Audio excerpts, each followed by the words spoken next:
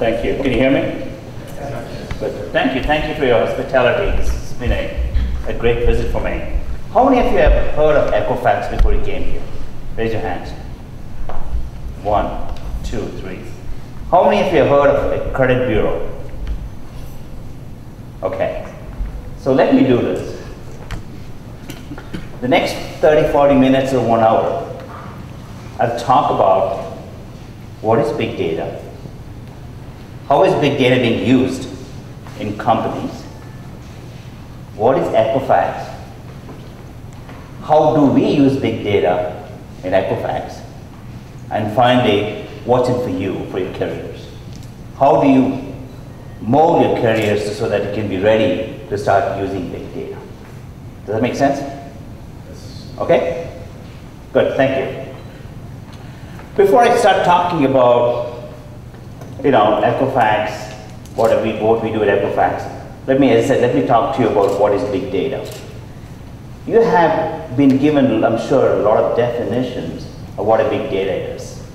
People talk about unstructured data, this data, that data, small data. So I will sort of give you an example of how a big data is being used for hundreds of different purposes. Before I go in,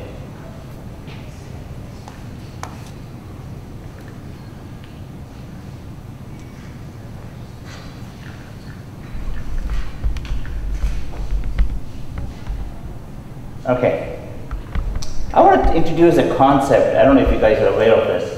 I use the word information asymmetry. This is the only time I'm going to talk about this information asymmetry, but I think this is very important for everyone to understand this. What I mean by this is that I, as a company, I or someone else in a company would like to know about you, but there's always a gap. How much I want to know and how much is available. Closing that gap is where big data comes in. For instance, if I know what you need in terms of products, services, and the big data can help me close that gap, I can provide you the right product and services. That is where you have this whole concept of big data. People say, oh, big data, big data. So we're trying to close that information asymmetry gap. That's what we do all the time. Can I close the gap? Can I know more about you than I've known before so that I can give you the right product and services? Make sense? Okay. This clicker is giving me a little problem, so.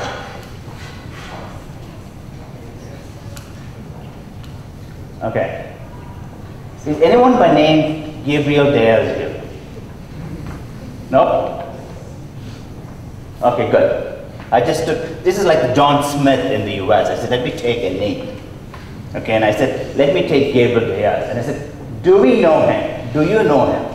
The answer now is, I don't know. Okay? But hopefully in another 15 minutes, you will know him. That is what I'm talking about big data. We can go back and say big data is, so many Twitter feeds, so many Facebook posts and all that. But I want to go back slightly different and say, what is big data as what Gabriel Diaz is going to do, okay? So let me give you an example.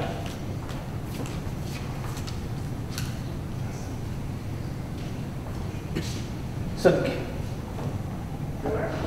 where is the, just clicking from. Over there? Yes. Okay, thank you. Here. Over there, okay, we'll go. See if, I need instructions. Even though I have a lot of computers, I still need instructions to do that.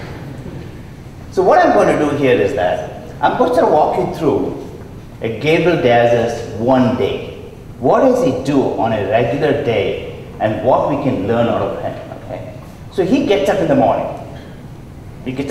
What does he do? He watches TV, okay? And he watches TV and there's a cable box. I know what TV shows he's watching. Okay. Then I go back to the next one.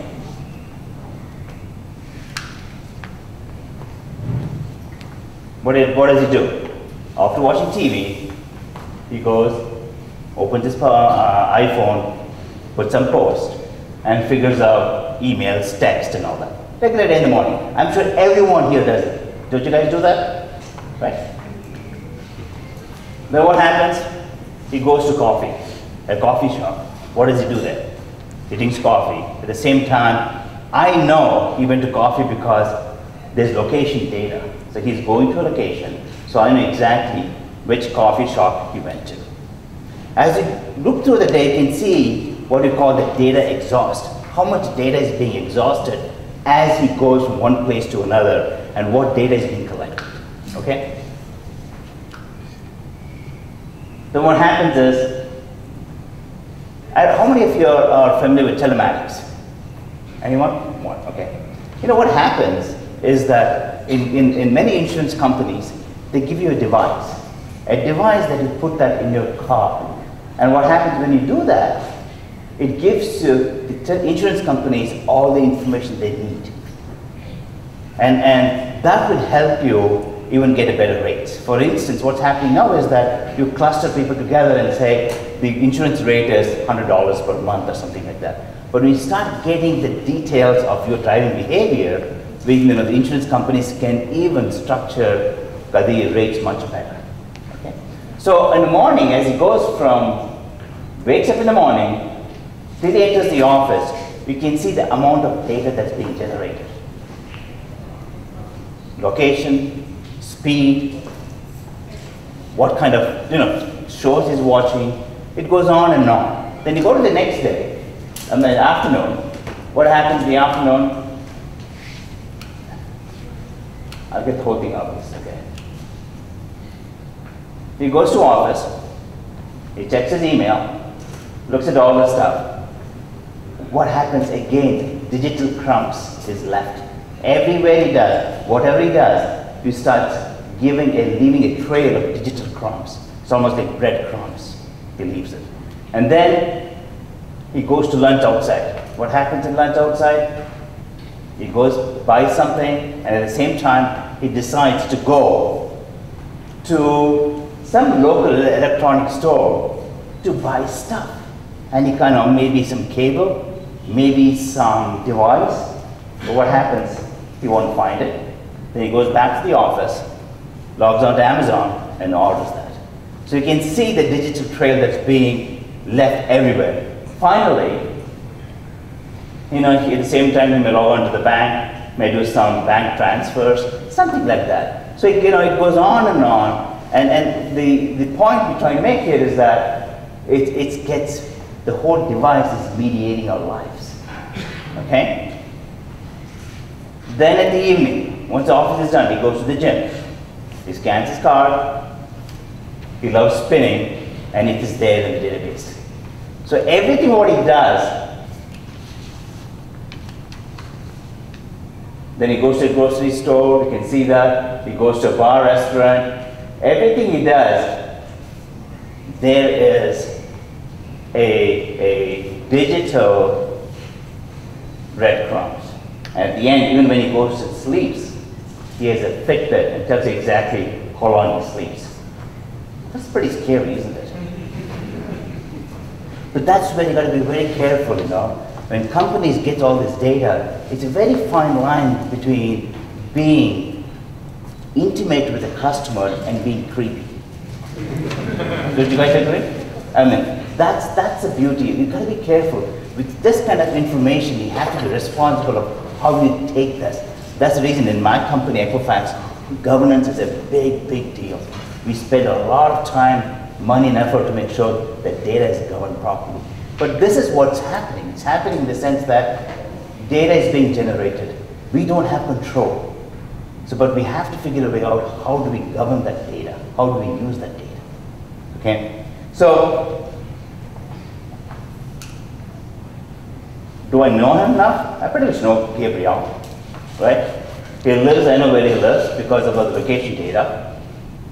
I know how long he commutes, 15 minutes or so. I know his network because he's on Facebook. He's got 200 friends. Gives me an idea. I know his income to a certain extent because he's gone to the bank, but I predict it.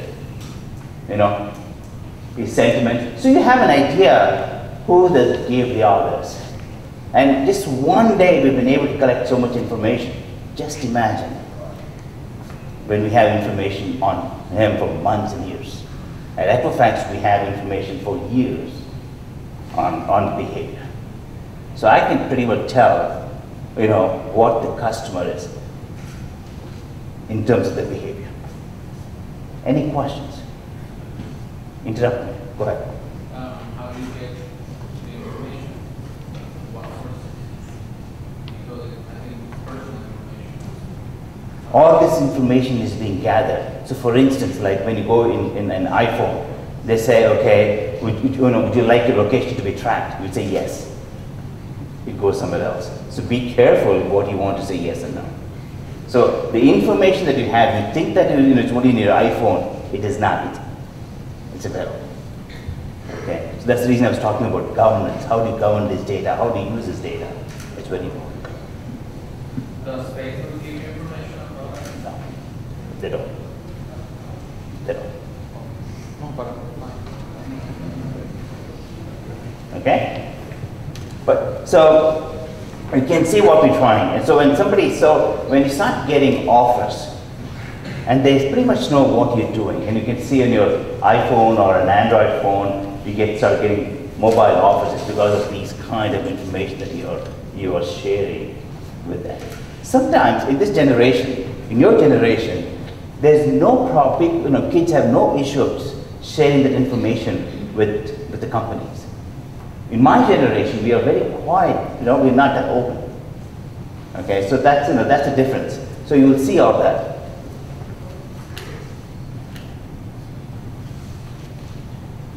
I think it's a reasonable way to say yes, isn't it? I know that person pretty well. So now what I can do is, what do I do with that?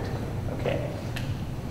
So this is a little bit of why do I need to know Gabriel? I want to tell you why. If somebody says, why do you want to know me?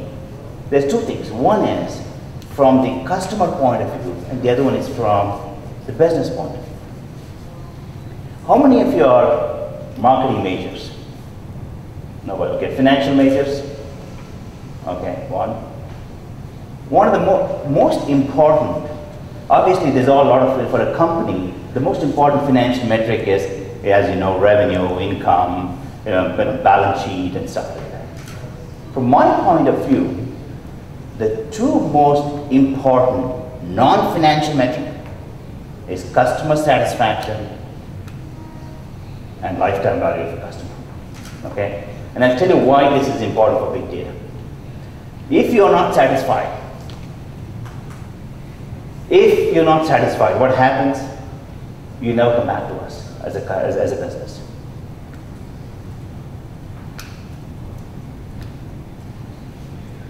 Customer satisfaction leads to brand loyalty. A brand loyalty means that if you're satisfied with my company, you'll come back to me. Okay? If you're not, so we'll walk away, go somewhere else. Brand loyalty will lead to frequency of purchases. That means the more loyal you are, the more you're going to buy from us.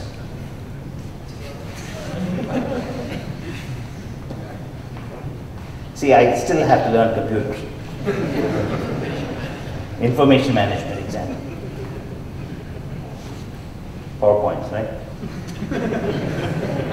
One of the best things you got to do is you have to learn PowerPoint skills. That's very important for your career. Forget about big data. It's like a PowerPoint. How do you create PowerPoint slides and use this? Now, anyway, so the point I'm trying to make here is that if you're not satisfied, if you're satisfied, your brand loyalty, you're satisfied with Amazon, you go to Amazon. And your Amazon, you buy many times, and that's the reason what happens, your lifetime value goes up. That is the way every business has to think. But what happens is,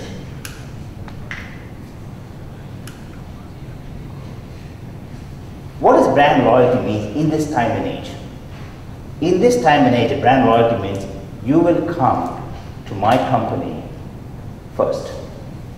Because I know Equifax, I know Amazon, I know this company, they've been good to me, I'll come to you first. That's exactly what brand loyalty means. If you don't, give the right offer, the right suggestion to you. You're just one click away to leave. Okay? So what happens is you come to my company, I don't know, to buy soap. You come to buy a car, and I offer you a bicycle. You'll say, is he crazy? You walk away.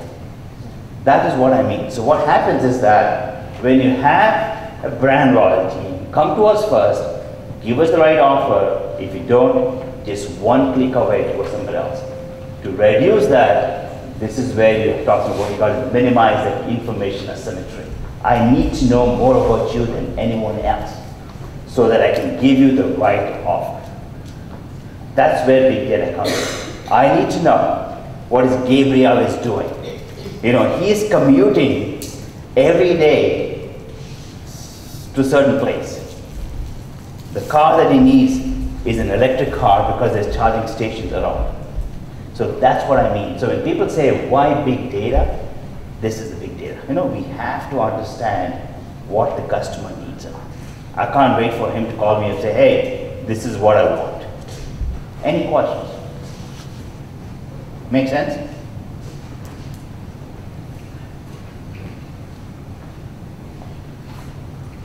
This is some of the examples. I said that I just gave you an example of a marketing company. I worked for like 20 years in a marketing company. That's what we're trying to do. Give them the relevant offer, the right offer. But now you can see, based on Gabriel's information, what else we can do, different companies can do. If I know his commute, can I plan retail stores better? You know, I was talking about insurance earlier. So now I know his driving patterns. Can I give him a better rate? You know, he's a very safe driver. Why should I charge him a much higher premium? So that's where loyalty comes in. So if I know what he buys and consumes, the right offers. If I know his areas of interest, I can tailor my messages. I mean, that's the beauty of big data. It's like you almost know that person very well. And I keep coming back. Make sure it is customer intimacy, not customer creepiness. You know, you can't call up and say, I know your status is single. I mean, that is, you know, not something that you appreciate. But you know, that's what I mean. And you've got to understand and be really responsible of how we use this information to make sure you make the right offer and Gabriel becomes a lifetime customer of the company. Any questions? Some people had questions like, what's the difference between data, analytics, you know, data mining, things like that. Before I can go into what Equifax does, that's what I want to do, this spend the rest of the time, I can answer those questions. You had some questions on that. What was the question you had? My question specifically was trying to discover the border between big data and the moment that we are applying data analytics or something like that. Thanks. Another question is related with the data mining versus big data. Or when do you think that you have enough information, enough number of records in your database, so you have to go, you have to leave the relational database to go to one database oriented to big data, something like that. Okay. If I summarize, you're asking how much information is sufficient to do data mining. That's one. Number two, what's data mining and big data, the differences. And number three is general aspect of analytics and statistics and all that. Is it okay? Okay, good. Before I answer that question, how many of you are statistics major here?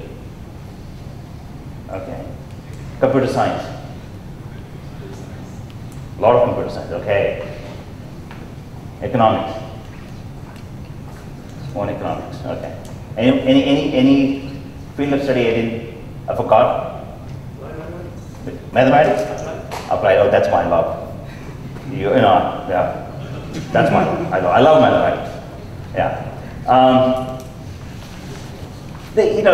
People keep talking about big data. At Equifax, big data was big data even before it was called big data. Okay. You have heard of definition of big data based on those 3 V's and 4 V's. Are you familiar with that? Velocity, volume, and all that. Okay. It's sort of a general way of saying that. But big data is basically because of every data that's being generated, data exhaust, like the location data. Now you can all store the data. The data is accessible. So since the data is accessible, I swear, I'm not touching it, I'm just giving it. Since the data is accessible, it is the volume, since accessible, that's what big data is. All the data, even the data that is structured data, it's all put together and say that's big data. Okay? But sometimes what happens, people also use the word unstructured data. Unstructured data is a very, very what I call promising area. Okay? And he asked about how much data is sufficient. Okay? There are 2 kinds of data, structured data and unstructured data.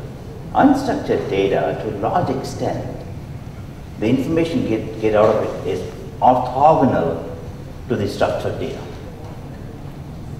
I'm talking a little bit of mathematics and statistics here. When I say orthogonal, I mean you get all new information from unstructured data than the structured data. You still with me? No? Not right. Big data, to a large extent, just think of it as a lot of data that's being generated by machine, generated data by Facebook, generated data by Twitter. All this data is being generated. That's a big data. Okay. One of the issues we have in the old data was that it was not contextual. When it's not contextual, we get that data, but we didn't know why the data was there. Okay. Now what happens is that because of all the unstructured data, we have a sense of context of that data. So that's the unstructured data, that's the big data using the structured data. Okay. In terms of data mining, let's talk to data mining. When I was in graduate school, the best way we could do data mining was you take a sample and you build a model, regression, logistic, whatever, you build a model, and then try to go and say, okay, how can you go apply it on the whole universe? But now what's happened now is all the data is available, the whole universe. So the beauty of it is just you don't have to take samples, but you can also take the entire universe and you can look at long tail behavior. Does it make sense? Long tail behavior, okay? And that's where you start using a lot of machine learning, a lot of neural networks, things like that, so that you want to go look at long tail behavior. So many of the things when I was studying, we always know get hypothesis and then go, you accept it or fail to reject, things like that. But now what's happening is you have the entire universe. You can do things like we've never done before. You can, as I said, fraud. Fraud is the biggest issue, as you know. And what happened is that, fraud is not something like 1%, 2%. It's 1 in a million, but huge problems. So you can look at really tail, in entire universe, look at the long tail. Make sense? So that's the beauty of this, in this infrastructure, in this environment, where we're able to really go after the entire universe, look at things we've never done before. So if you're in computer science, if you're in statistics, things like you have to learn Python, you need to learn R. These are the things that's very important. You need to learn SAS too, or SPSS. But things like R, Python, if you're working on Hadoop, Hive, these are the things that is so important for you guys to really know if you want to get into the big data field. And especially in this time and age where the open software is available, and you go to any university, R is being taught, Python is being taught, right? It is so crucial for all of you. Whether you're an industrial engineer, whether you're computer science or mathematics, that is the minimum tools that you need to learn as you start getting into the big data field. Okay? Did I answer your question? Okay? Okay. Any other questions on that? Yes. Is there any kind of law, or is it big data? What I'm trying to say is just data that is collected is just simply a lot, right? And where does it draw the line in between being legal or not? Is data collection legal? Yeah. What is the kind limit? of data? Yeah, basically, where is it not legal? Where does it start not being legal? I mean, it's a very good question. And the question is, and as I said in the beginning, the reason we collect data is not because of, well, let me get back. I'll talk about Equifax in 2 minutes and tell you why data is important, okay? A credit bureau, Equifax is a credit bureau, and since you guys are still young, you don't know what a credit bureau is because you don't need one. A credit bureau, what it kind of does is that it collects a lot of information, okay?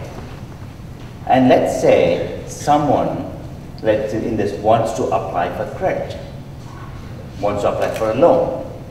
If I don't know about you, how I as a company can give you a loan? I can't. For instance, if I don't know your behavior, for instance, do you pay your money back on time? How much loan do you have? All that stuff.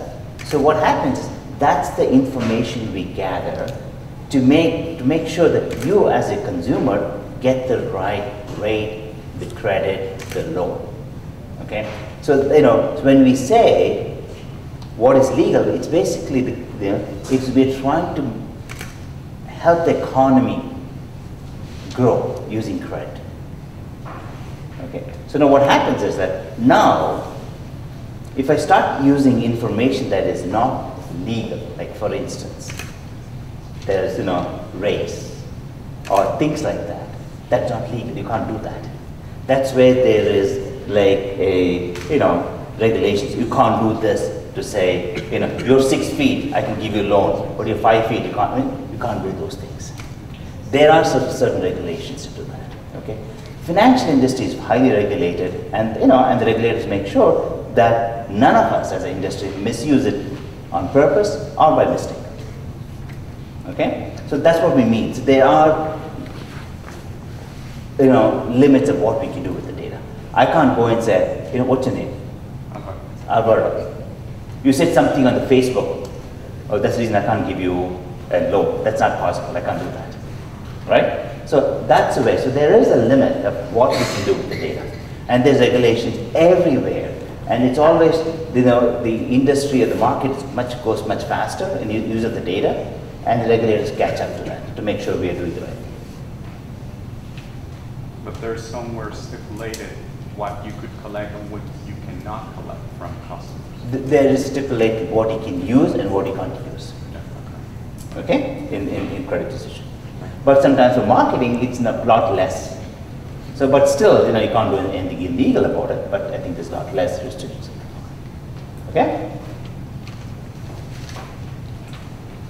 Let me try this again. Okay. I just want you guys to understand, based on that example I gave you of KBR, our whole life is mediated through these devices. If I don't have a device, as a matter of fact, I kept my device in the car, I feel a little nervous. What's wrong with me? Your whole life is mediated by devices. So devices are always there. It's part of your life. Okay. And what I spoke to you about is big data is crucial for business survival. I have spoken about for the last 10 minutes on that. Okay. The second thing is, how many of you are economists? Any economists here? One myself. No? You must have heard of behavioral economics. Are you familiar with behavioral economics? In behavioral economics, what happens, we all, most of the economics, we all think We are all rational human beings. But in the last 15 years, there's a field that shows that we are not rational, and it's called behavioral economics. So what happens is that how do you take irrationality out? And big data helps us do that. Okay? And obviously it makes sense of complex situation. But I just want to tell you something. Big data is not everything. It can't solve every problem. And I just put two things there. Social cognition. I can tell you that you have 400 friends on Facebook, and you may have 250. Doesn't mean you're more, more friendly. What it means, what we can't find is, I may spend 2 days somewhere with a friend of mine who is a childhood friend for 2 days. It is much more powerful than spending a minute or two every day putting posts on Facebook. So you can't get that gravitas of the social relationship. So you got to be careful. It means big data doesn't solve every problem, but social cognition is an issue that you got to keep in mind. People say, oh, I know your sentiment, I can do these things, but it is a limitation. And the second thing is also the context, right? For instance, I must have gone and had a bad payment of my credit card. And someone else.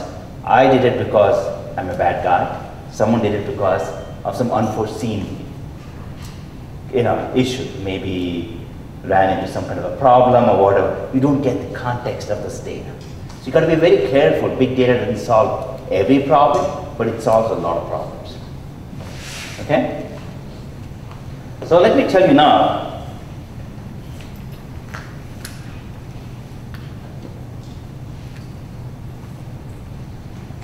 Equifax and big data. Okay, this is something that for the last we've been in big data for so long. Even before big data was big data, we had to invent technologies within Equifax to handle the kind of data that we used to get. We get data from 50,000 institutions every day, every month, every week. You got to get that data. So Equifax and big data is almost like synonymous. We invented big data to a large extent. And if you look at this, we have information on 600 million customers worldwide. 600 million. Their trade history. We have information on 80 million businesses. Mind you, these get updated on a daily, weekly, monthly basis. We have information on 200 million people, employee accounts. We know their income, salary. Trade, you know what a trade is? Trade is basically every time I have a credit card transaction or things like that, there's a trade when, a monthly trade account comes in, it's a trade on a customer. Public records. People who went, and maybe had problems outside, court issues. So we have information on all these people. So how do we take this information and help the businesses, help the consumers? What we try to do is we try to create a 360-degree view of a customer. To a large extent, we have a balance sheet, an income statement on every individual, and we try to help them get credit. We do a lot more than that too, but just to give you an idea, that's what we do. Any question on Equifax? And this data, this is what we do. If you want to get into the details, we have created a huge big data infrastructure. How many of you know Hadoop? Have you heard of Hadoop? 1, 2, 3, okay, couple. It is a huge Hadoop infrastructure. 2 petabytes of data. It is, if somebody says how big it is bigger than big, it's huge. This is when I say it's big data. What we're trying to do is, we're getting all this trusted data that we have, data from all banks, from utilities, from all these companies. We get the data. Mind you, it's all consumer consent. We can't do without your permission. I have to have your permission to do these things. Okay? You got to keep that in mind. You just don't go and say, let me go get this guy's account somewhere and do something. No, it's all consumer consent. Okay? So, how did this happen? We have some fun PowerPoint things.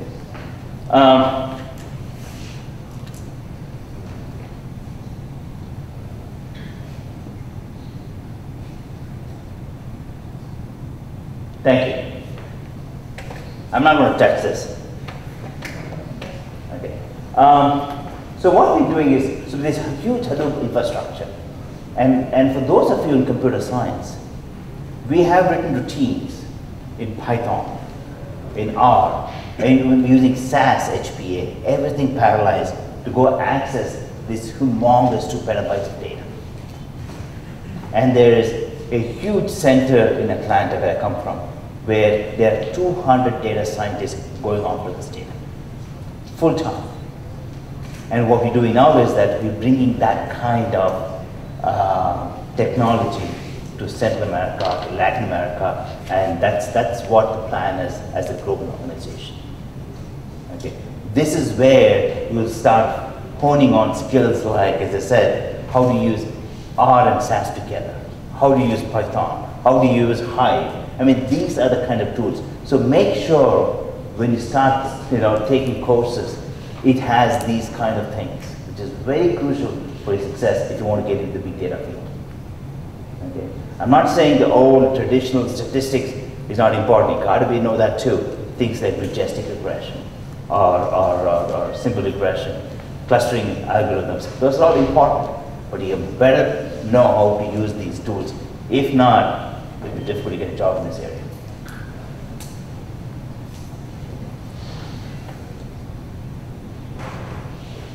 So this is, I think I've spoken about this many times, what we do at Equifax. You can see we assess loan risk, make sure we can give you a loan, what's your risk, and we may assess loan risk.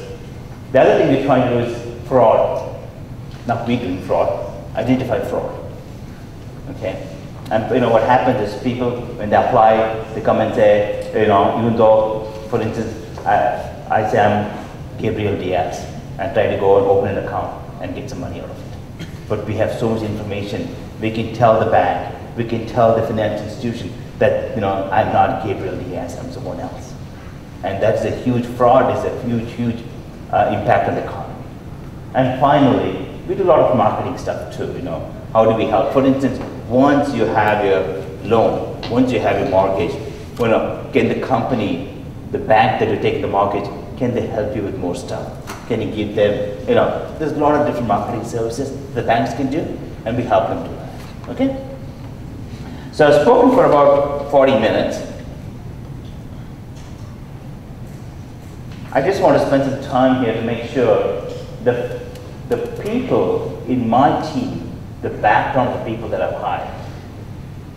So that you have an idea the kind of people that we have hired and are working in this big data field. Okay, so we have people from computer science, most of you from there. The people from statistics, math, a lot of math. What we're trying to do is that we're really coming up with different algorithms to go test a few things. I mean, you can see every one of these things, we have hired people from there. More than 200 in the US, 500 globally. These are the kind of people that we're looking for, and it is an incredible field. The data, and you can play with real stuff. I mean, it absolutely, you look at data and you create stuff, you create solutions. It's forget about finance. You go to San Francisco, your parking, is based on big data. They can tell you exactly where the parking spot is available. It feels like, areas that we never thought of, you use big data. I can go on and on that. It is a beautiful field. Any questions on this? I mean, this is the last slide. I'm open for any Q&A for the next 15, 20 minutes. Please. Hi. Well, I just want to ask you, how do you enterprise tell about the good information versus all the garbage that the business, the enterprise take from everybody, from the different business, how the Equifax get the good information and discard the garbage, all the information that is not useful for the enterprise. Let me phrase the question. How are we trying to see which data is useful, which data is not? Exactly. Okay. So one of the things that is a very good question.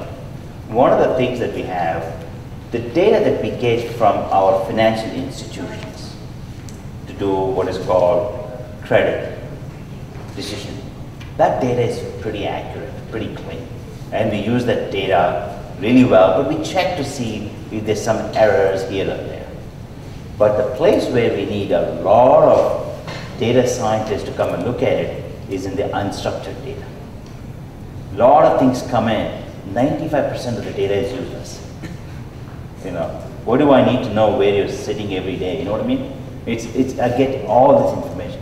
How do you clean that up? And that is where the data scientists are spending time, is how do you create good, valid information from that unstructured database? That's what we do. But on the structured side, most of it is helpful. Very rare. 99% of it is useful. Maybe 1 or 2% may be wrong. But in the unstructured space, it's the other way around. Most of it is like noise. You don't know what's happening. You try to go and extract the most important information. Okay?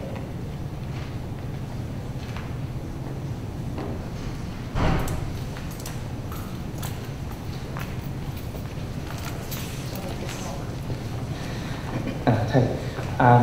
I would like to know more about the business model of big data, how you create a business with using big data, and especially how you do outsourcing, or how did you sell outsourcing big data as a service? Big data as a service. Well, this big data, I'll tell you,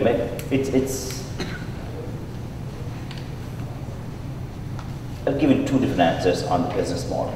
Okay? What many companies are doing, especially these startup companies, right? That's what I think, I'm sure you're more curious on. You know, can you become the next Bill Gates or Steve Jobs, or, you know, right? They are looking at it slightly different, not in terms of can I generate revenue right away today. They look at something like, can I get usage out of it? Then we'll figure a way out to make money out of it. Can I have 1 million people or 1 billion people start using my services based on data? Then I'll figure a way to make money out of it. You know, same thing happening in Facebook, same thing happening in Twitter. They're trying to figure out, get the usage up, and then you create a business model around it. In huge companies, what is happening is that they're using data for 3 things. One is efficiency. There's a lot of inefficient process happening. Can I use data to clean up that? And number 2 is all this question of, can I have the right offers, like marketing offers, sales offers, and all that. And number 3, it's moving away from what is called hunches and intuition of making decision into actual data, what the data says. Okay? So, but in terms of shoring or offshoring or outsourcing big data, it depends. One of the things that's happening is that, at least in my company, we sort of outsource things that is a commodity that needs to be done, we outsource it. But if it's an IP, we want to have an intellectual property, we keep it in-house. So it's good for us. Okay? Coming back to the question, there are 3 things that is important for big data.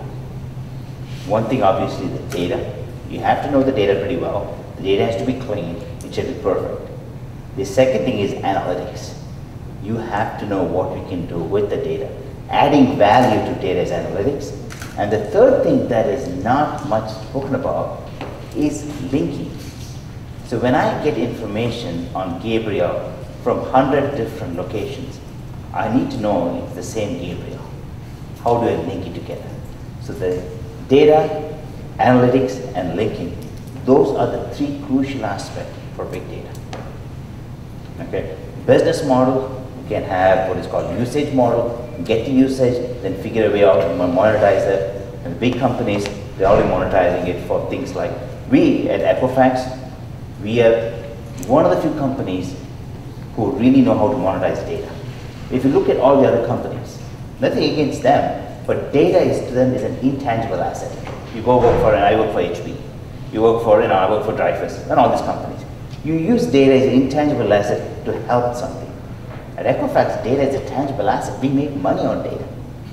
That's the reason if somebody says, why did you join Equifax? It's because data is a tangible asset. If I could put that on a balance sheet, I would love to put that in a balance sheet. That's the beauty of it. Okay? Any other? Did I answer your question? Yes, that sounds great. Thank you. Yes. I have two questions. One has to do with data visualization. How much are you using data visualization? Visualization. And then about machine learning or deep learning, how much are you using it into that Equifax? Data visualization, again, is another skill that you guys should have. It's very important. Okay? You can have all this data inside your warehouse and all that stuff. Only geeks like you and me can understand that. And we get so excited and say, oh, look at the KS, it's 56, oh my God, and no one cares outside, It's like us, we get so excited about KS, 2 KS points here is better. Visualization is important. And to do that, the entire, the database that we created, we have people and the tools and people trying to visualize data. And the kind of tools and skills they're using, a simple thing like Spotfire and Business Object, but they're using D3 to dance. The data make the data dance. So, for instance, what we're doing, honestly, we're creating an app store. Every data that we have, it's so difficult to send an Excel sheet, send stuff to everybody. What we're trying to do, we're creating an app store. And the app store is nothing but visualization. You click on that, you get the information. For instance, I can click and say, how many people moved from Georgia to California? Okay, what can I do with that data?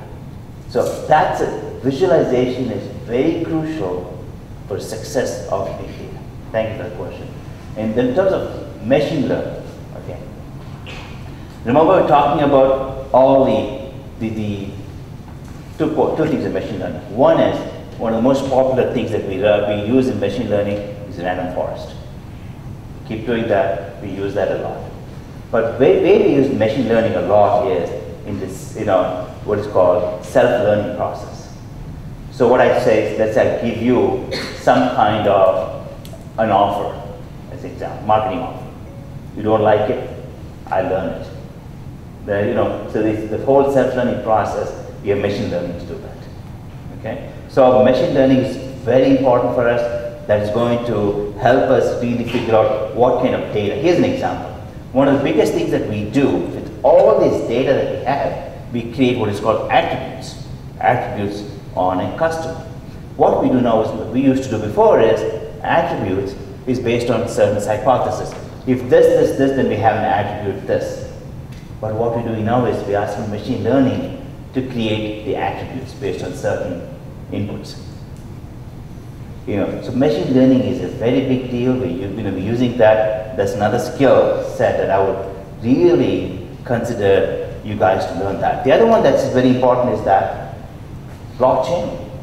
I don't know how many are you familiar with blockchain? No? One. Are you familiar with something called Bitcoin?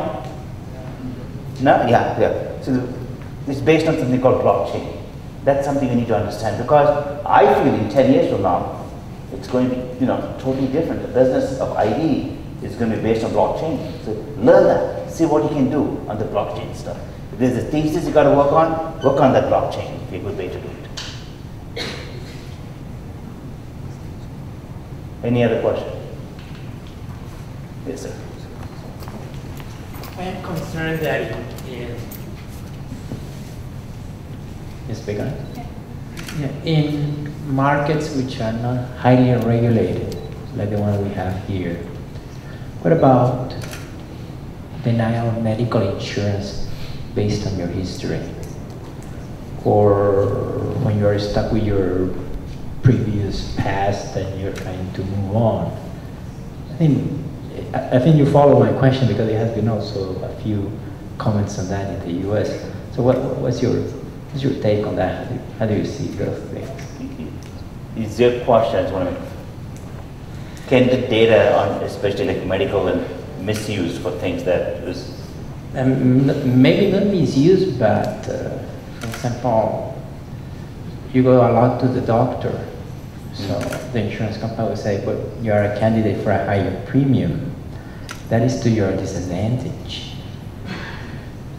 That's the reason. I mean, I wish I had a simple answer for that.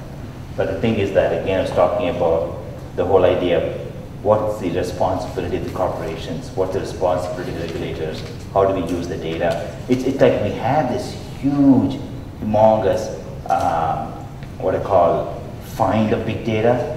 How do we govern ourselves? How do we do that? It's a topic that you need panels to discuss it. You know, I totally understand. It's like you go in and say, this guy's, maybe we need to increase his health insurance. Same thing happening in the auto side, for instance. You know, people are putting, those kind of devices and says, okay, this guy's, driving fast, maybe we should increase his insurance. These things are happening, so we have to figure a way out, how do we govern ourselves, how do we don't misuse the data? It's a tough question. Thank you.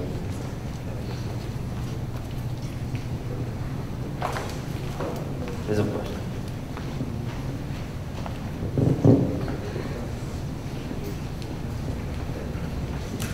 Okay, based on the last slide, I would like to know how can you describe a typical team? Because I'm a computer science student and I like coding, I like R, I like Python, but if I want to be a big data specialist, I suppose that I will have to work with people who are not computer science or programmers. So I would like to, if you can describe a typical team that works in the area.